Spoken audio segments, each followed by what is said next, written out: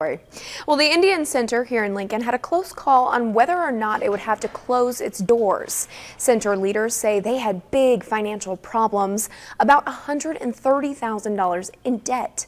As a result, a number of changes took place in the administration and the board. The center's new treasurer said they asked for help and the community responded, and the center will stay open.